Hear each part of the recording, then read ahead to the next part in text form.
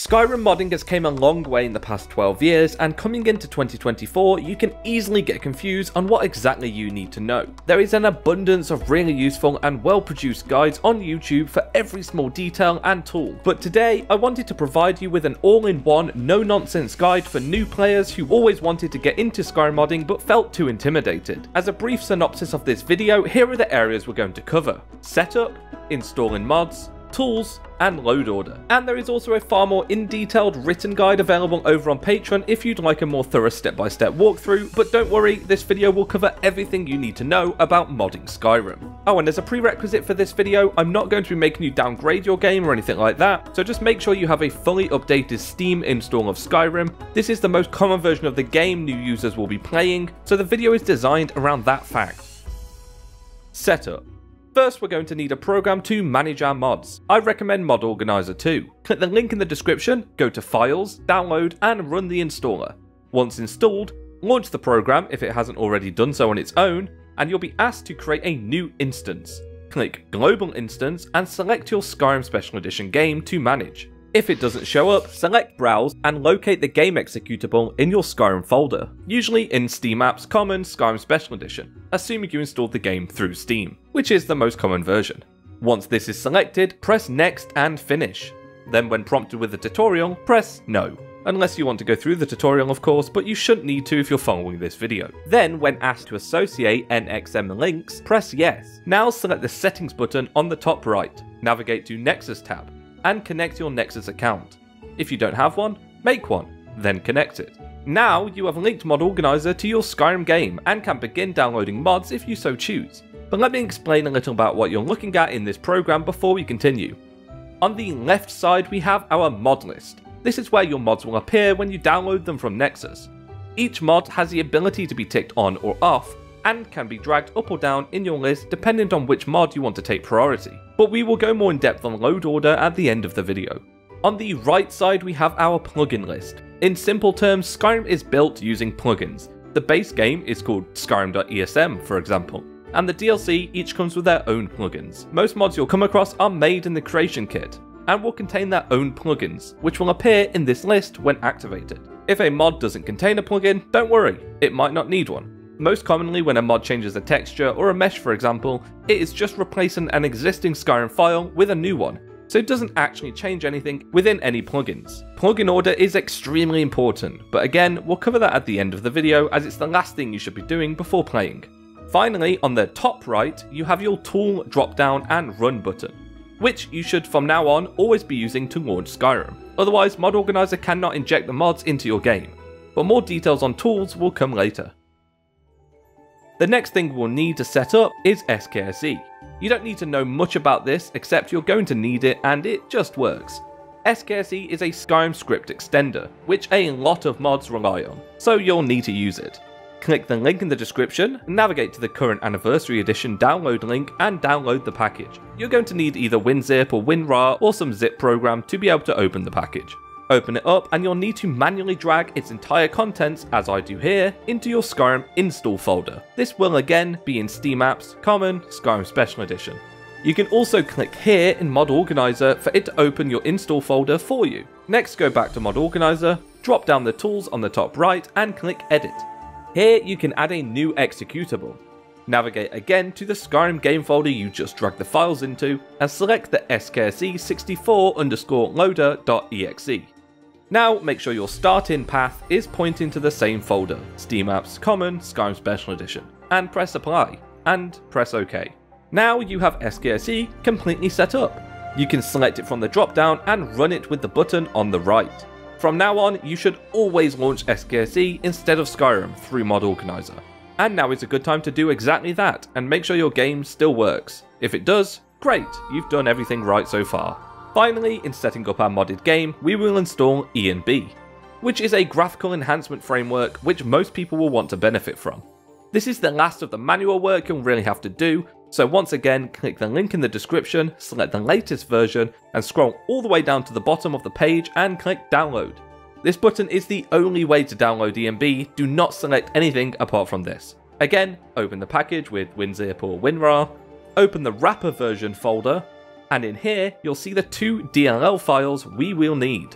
Don't worry about the rest of the files, we don't need them. ENB presets we'll install in a moment will contain their own versions of a lot of these files, so we only really require the DLL files for the time being. Drag both of these again into the same game folder we just installed SKSE a moment ago.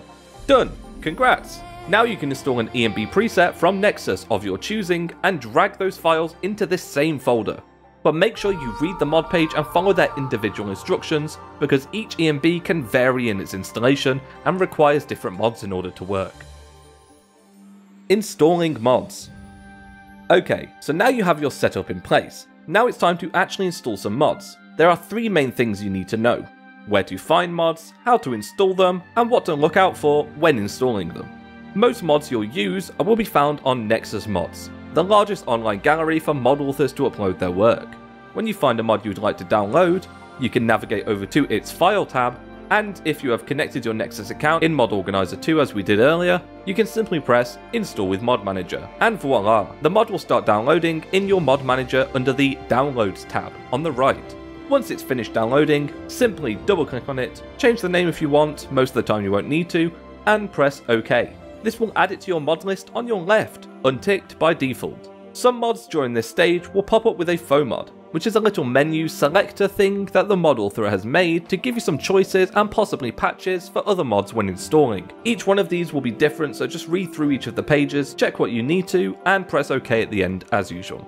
Once a mod is in your left list, you can tick it.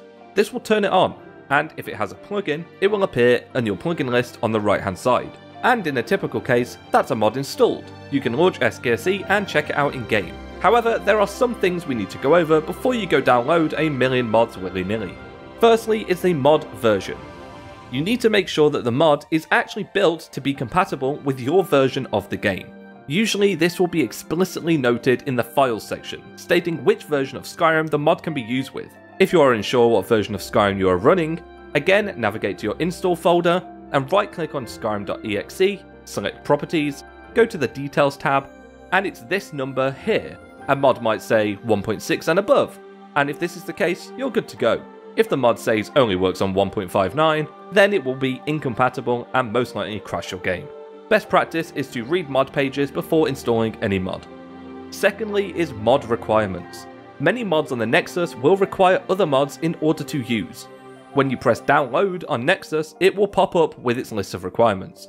These will also need to be installed and in most cases loaded before your mod in order for it to work. Again, check that these requirements are compatible with your game version before installing.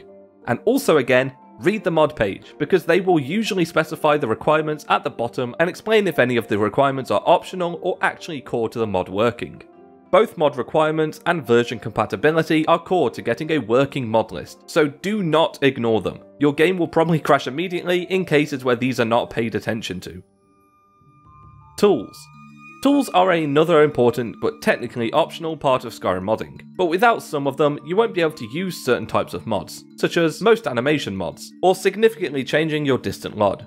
I'm going to keep the tools to a very basic level and explain only Nemesis, which is used to run animation mods, and Loot, which is used to mostly auto-sort your load order.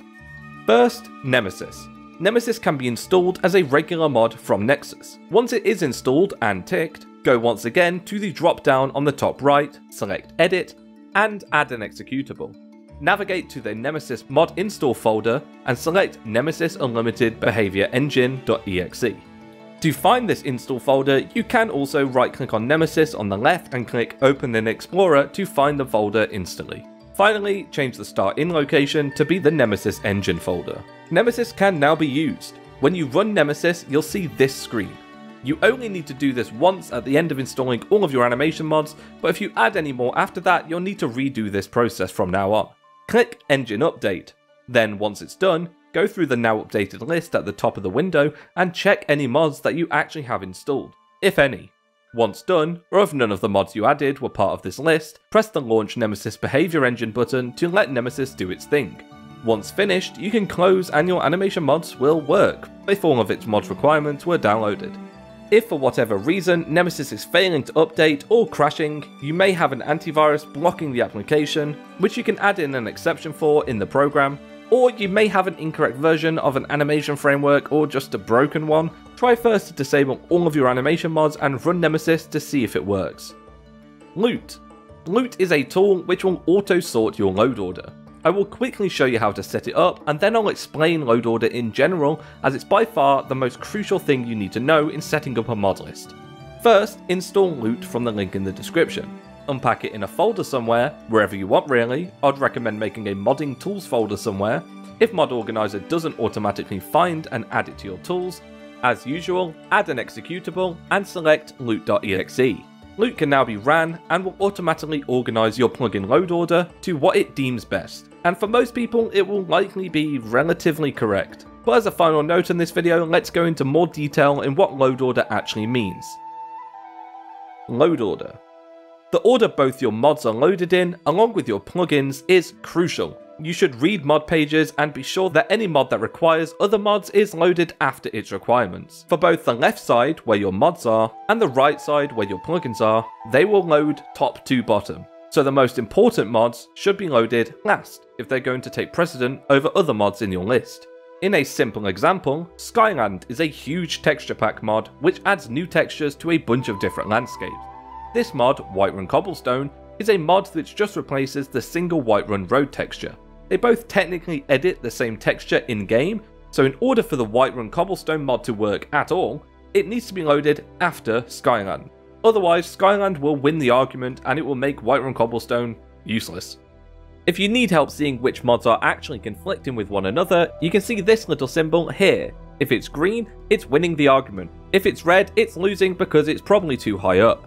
Now, where plugins are concerned, this can be the difference between your game crashing because your plugins are loaded in the wrong order, or even your landscape being completely broken because certain patches are not loaded after the mod it's trying to patch. You should always install mods one by one, and if you're experienced enough, organise your plugin load order yourself to make sure everything is where it needs to be. If you don't feel comfortable, use Loot and hope for the best. Finally, one last ease of life thing everyone should know, you can create separators in the mod list side of MO2. This is extremely useful as you can organise your mods into categories and ensure certain groups of mods are loaded after others. For example, I have a separator here for textures, in which I put all my big texture packs, and then another separator for additional textures, for all my smaller, more direct texture replacements. And I can ensure that all additional textures are loaded after my big texture packs without getting confused, so they actually show up in-game. Load order is one of the most important things you need to consider before finishing your list. But with that, you now know everything you need to know about Skyrim modding in order to mod Skyrim.